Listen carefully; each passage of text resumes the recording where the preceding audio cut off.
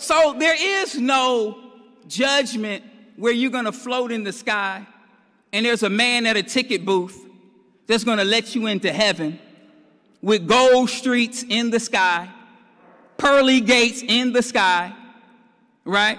Chicken wings, right? But you're a spirit. What do you need wings for? What do you need a gate for? What do you need a street for? Right?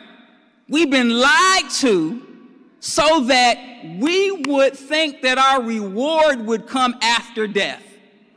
So the enemy would get a life of work from us in slavery and then promise us that when you're dead, you will get your reward in the sky. But the white man never waited to get his reward in the sky.